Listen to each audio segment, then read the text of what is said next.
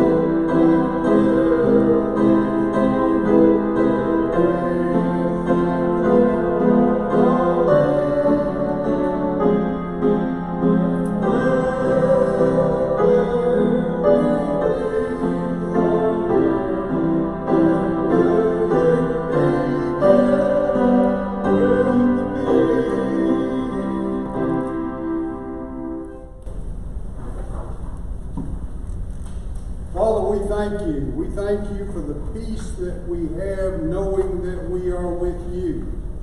We know that there is not peace around us. We know that there is not always peace from being with you. But we know that our peace comes from you. We know that our strength comes from you. We just pray that you'll keep us mindful of that all through the days, weeks, years ahead. These things we do ask in Christ's name. Amen.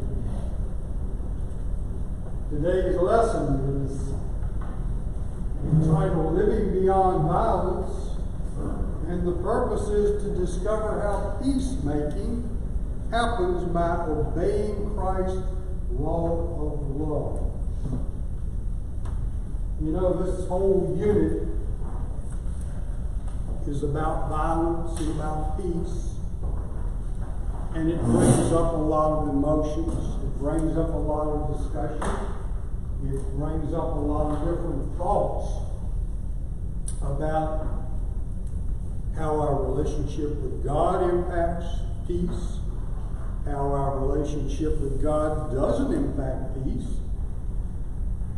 We just sung about peace on earth, and Bill just spoke about divisions that take place, and that there will be divisions because of our relationship with Christ, because we believe in Him, because we follow Him. There will be divisions, brother against brother, father against son, on and on.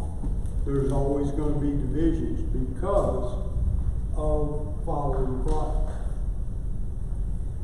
Our scripture comes from a couple of different sources today. And the first piece is the Beatitudes.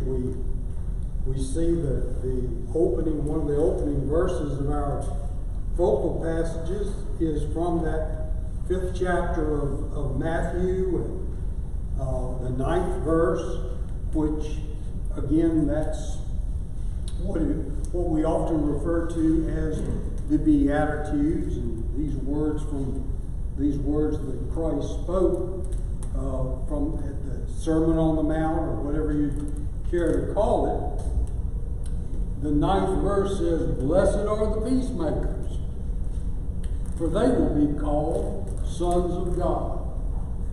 Blessed are the peacemakers, they will be called sons of God. It's the fruit of peace that's of value to God. It's not necessarily that there will be peace. It's not necessarily that peace will exist. Again, don't forget the message that you just heard Bill share with us. We know that peace will not always exist, but it is the fruit of peace. It is the limiting of conflict that will allow his message to go through, will allow his message to be heard, for one thing, because if there is objection, if there is conflict about delivering his message, then there is going to be challenges to delivering his message. There are going to be challenges to getting his message out. So therefore, it's going to make it more difficult. It's going to make it more challenging to do that. And you know, there's so many places that we see different thoughts on how all of this is impacted. We look at the book of James. There's a passage in the book of James that I want to be sure to share with you this morning. He makes the comment, this is James writing it's the 3rd chapter in the 18th verse of the book of James. It says, "Peacemakers who sow in peace raise a harvest of righteousness." In other words, if we go about bringing the peace of Jesus Christ to the world around us, there will be a harvest of righteousness, because people will come to know the Lord, they will come to follow the Lord, and if they come to follow the Lord, then there will be righteousness in the world.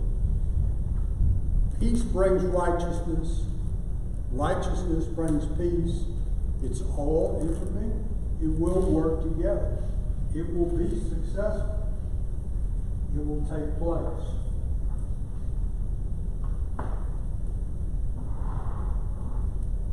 Our attention can't focus on our relationship with God when there is conflict around us. If we are in conflict, we are distracted from our relationship with God. And that's where the peace becomes of value, is that we are not distracted from our relationship with Him. Romans, the book of Romans, the 12th verse and the 12th chapter and the 18th verse of Romans. He says,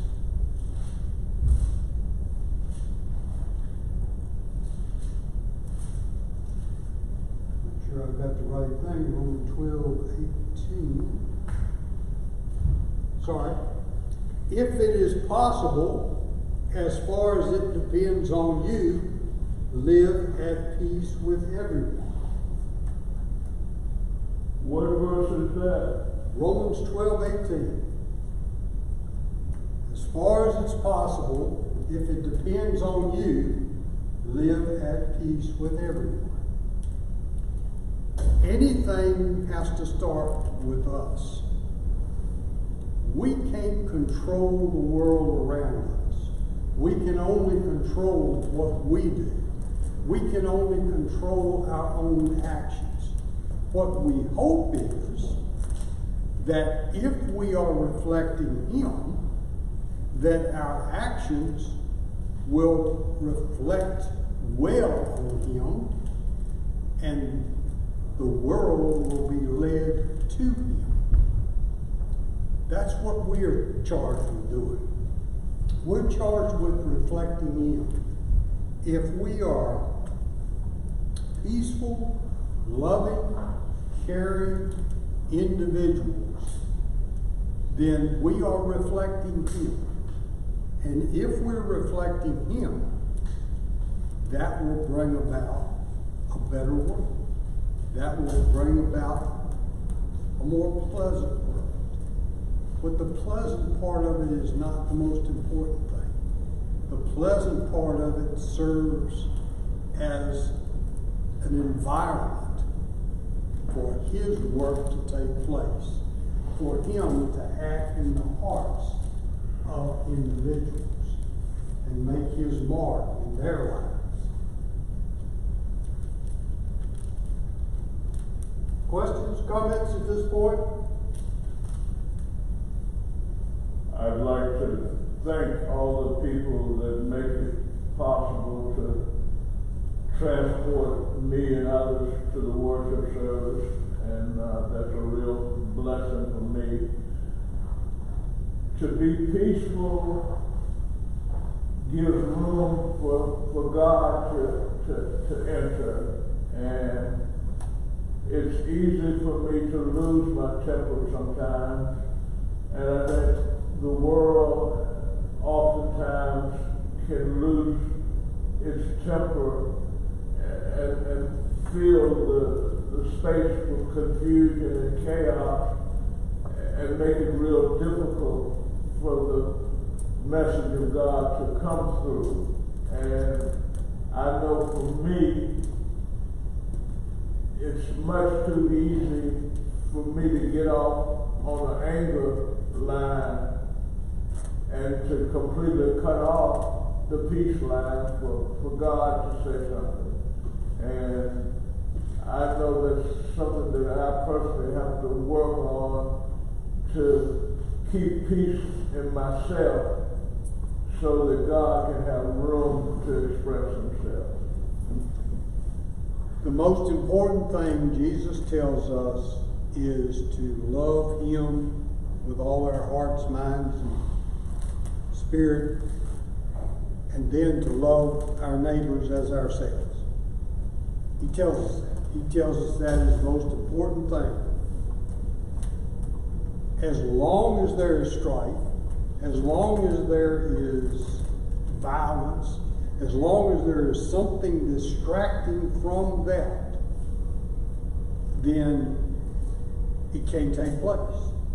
As long as our attention, the media is always feeding us contention, strife. Occasionally we get a little bit of good news, but 90% of what we receive is bad news. 90% of it is to create turmoil in our lives. And as long as that turmoil exists, then we can't focus on the Lord. And that was my point of a minute ago, is that it's the fruit of the peace that is of value. It's not the peace itself, it's the fruit of the peace. It's the fruit of the peace, meaning the environment that we can share the message of the Lord, about the Lord, in a good way. That's what the environment allows us to do. The environment doesn't share it, but it allows it to be shared in the right way. If I am a child of God, then I probably will display some of the characteristics of God's nature. And sometimes that can enable me to see who I am and correct myself, because I know a child of God doesn't behave just any kind of way.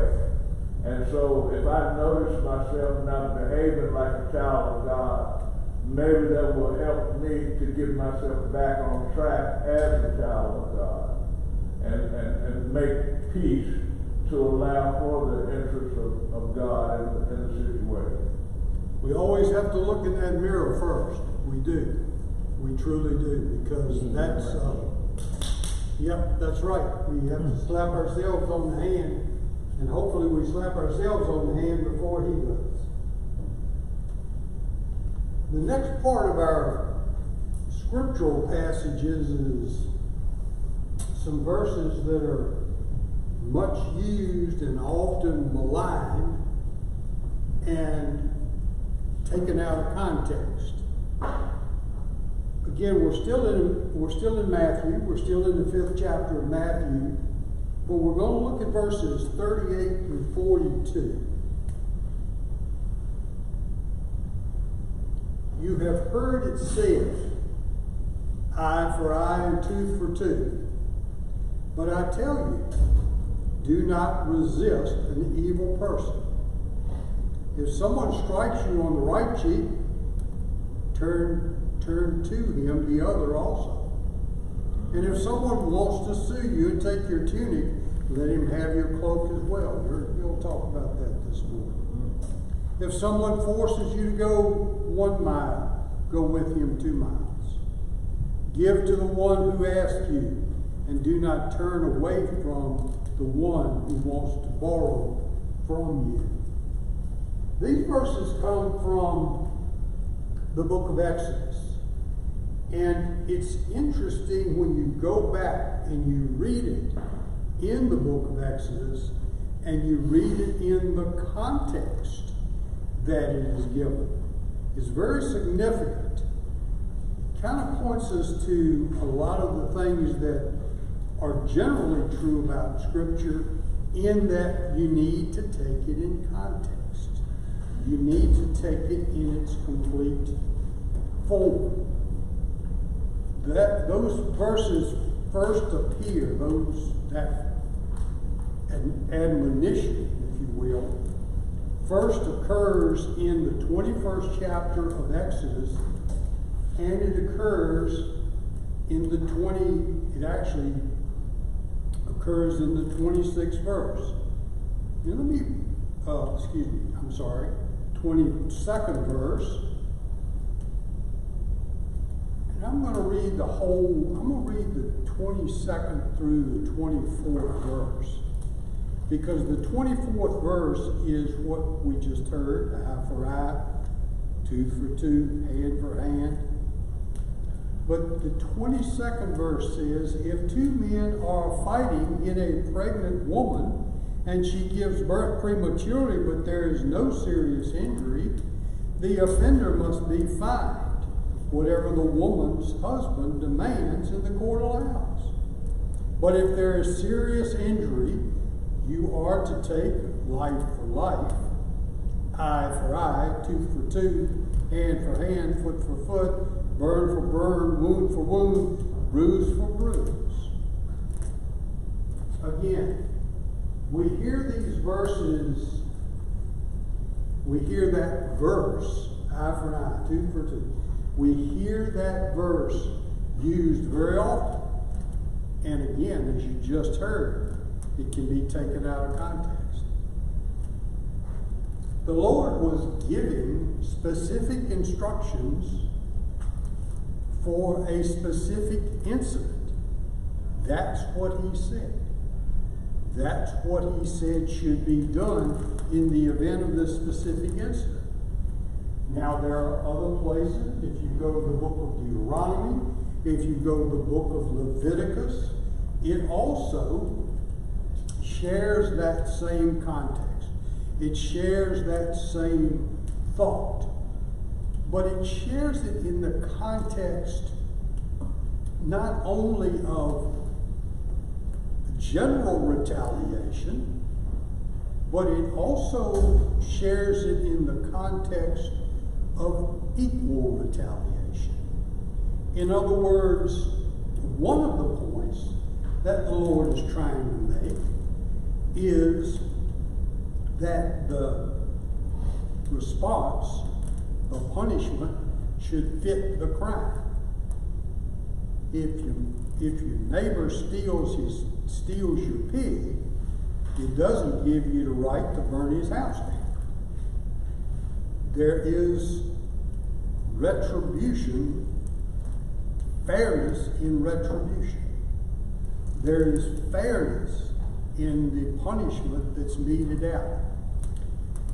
This whole thing, like I started out saying, this whole thing about violence, this whole thing about peace, the whole concept of how we interact with each other can become very emotional, it can become very controversial, it can become very difficult to embrace, very difficult to know. And we're not necessarily going to figure it out on our own. You know, the verses that say, you know, if he strikes you on the cheek, turn the other. If he takes your tunic, give him your coat. How far do you go with that? Is there an end to that? Do you never cease to react to injustice? Do you never seek to respond to that? If you look at the different caveats, if you look at the different responses that he tells us about, it simply means, not simply, it's not simple, because the simplicity comes in the fact that we have to have our relationship on a sound footing with the Lord. We have to have our relationship rooted with Him, that our peace will be placed in Him. Our peace will come from the strength of our relationship with Him and not from our relationship with the world. You know, the world is always going to be in conflict. The world is always going to be in conflict with itself. The world is going to be in conflict with the church. The message today was that there will be division.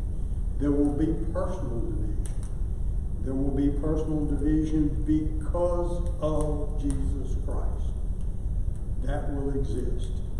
But as long as we have the Holy Spirit, we will have the peace in our hearts. We will have that peace that surpasses all understanding. A peace that is known only through a relationship with Him. And hopefully, despite our human tendencies, despite our human nature, despite our tendency to, someone hits me, I want to hit them back, that we can respond in love. Doesn't always mean that we can agree. It doesn't mean that we will always be able to accept what they have done. But we must respond in love. We must respond in caring and compassion. I don't know. It gets complicated. And there are no simple answers. Comments? Thoughts? Jesse? Well, yeah. I think love oftentimes has forgiveness, and we don't always have to respond with an equal action or with justice. Sometimes, instead of giving somebody justice, we can forgive them and go on. Absolutely.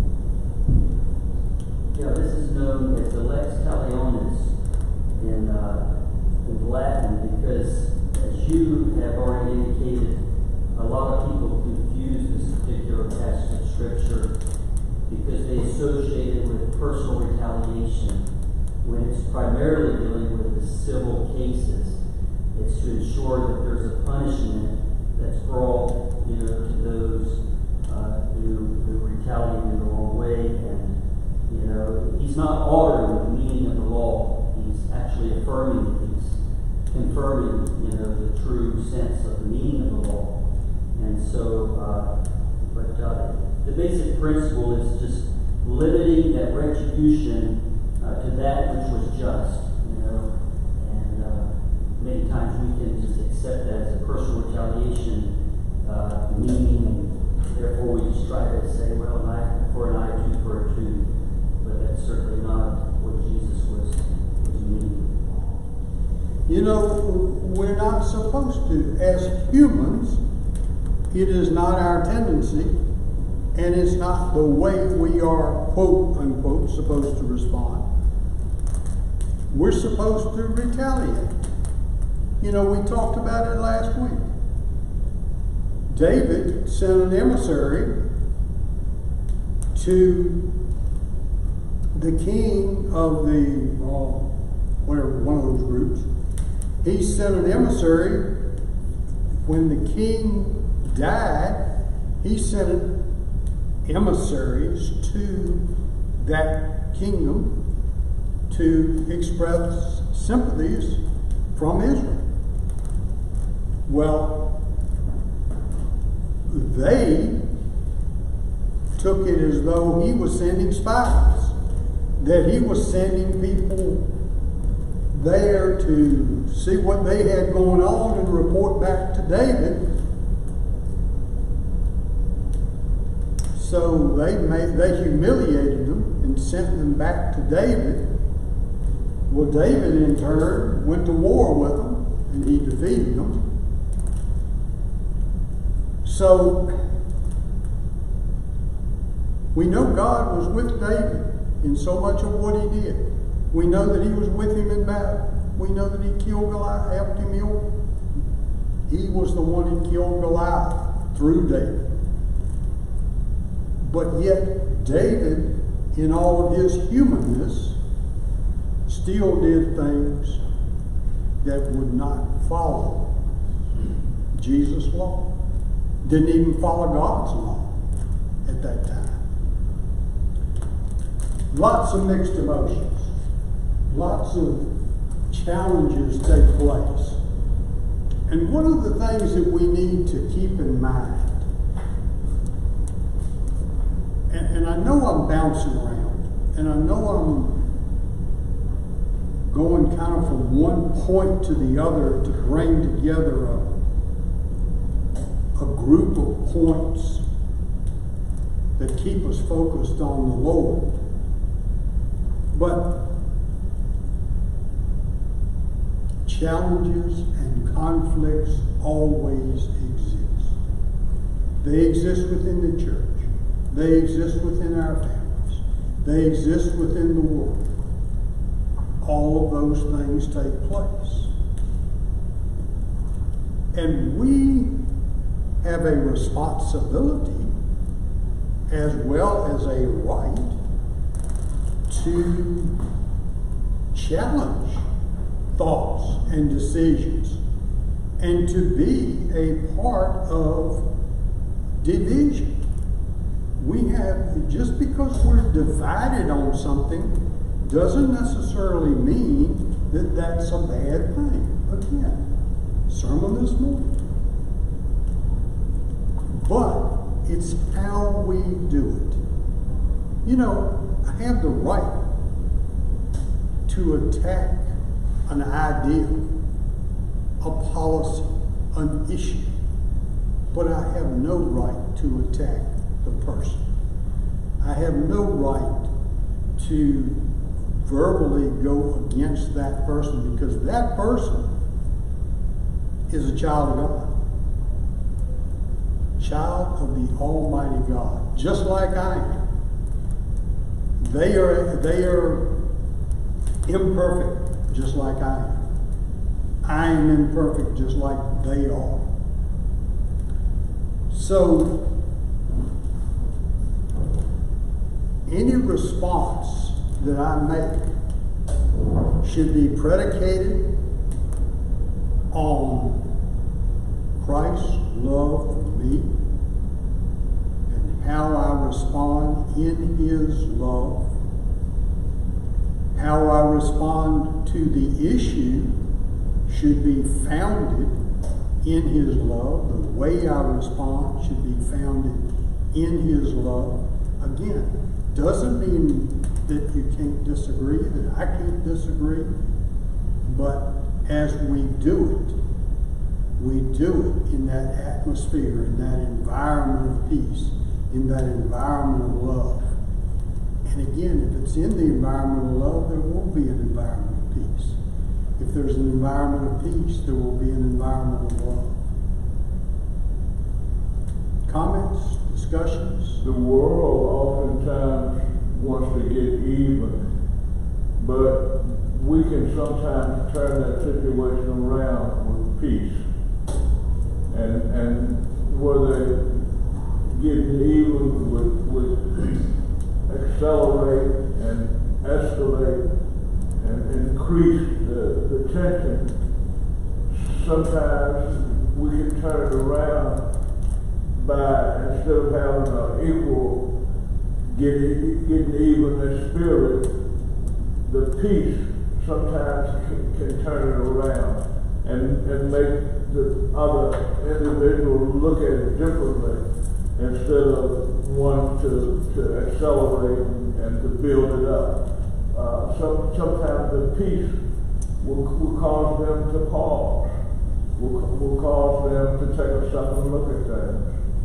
Not only does the world want to retaliate, I want to retaliate. Somebody cuts me off, I want to run over them. You know, I mean, that's what I want to do. I mean, it's as simple as that. I was with somebody last week, and I think the person in front of them hit the brakes because they had almost missed the turn, and they wanted to make a turn. And this person felt that they could have caused them to wreck that car, and they just screamed out ugly sound, you know. They didn't say, "Bless you, my child." They didn't say, "Bless you." And I was thinking, you know, by this person getting excited and getting angry, they could have made another problem. They could have got us killed. You know, getting angry and losing their attention on the other car. They could have caused another negative situation. Whereas if they had been able to hold their peace and allow the person in front of them to make that turn and go on, the traffic would have been a lot safer. But by them getting excited and getting angry, they really could have made the situation much worse. And the peace in that situation and the peace in situations similar to that, worse than that, more minor than that, will only come from within in our relationship with the Holy Spirit. That's the only way we can respond to that in peace. That's the only way we can respond to it in love. That's the only way that we can do it is, instead of running over them, I got to reach up and grab his hand. That's the only way we can do it. Sometimes you can diffuse a situation with negotiation. I ran into that one time when I used to walk down to Cavalier. I was going down Bedford Avenue, and I was on that bridge that overlooks the railroad, and two guys banged into me and were going to start a fight. So I backed up against the bridge, and I said, "Hey fellas, we have a dilemma here." I said, I see that y'all have some hostility going, but I said, we have another decision to make before y'all jump. "What's that, man?" I said, "Y'all need to decide which one of y'all are going to land on those railroad tracks over there." And the other guy said, "Come on, that guy's crazy." And they left. But I was sitting there scared to death, but I figured I would try negotiation before I got into a fight. Well, and it goes back to the point that, again, we can disagree on things. but we have to approach it in a way that exhibits. I mean, you care about somebody. You don't want to fight. You don't want a conflict.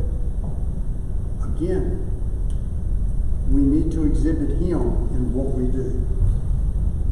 So, our closing prayer says, Lord, thank you for your love that sees the best in us. Help us to hear your call to be peacemakers and not peace breakers. In Jesus' name we pray. Amen. Thank you all for the good discussion as always.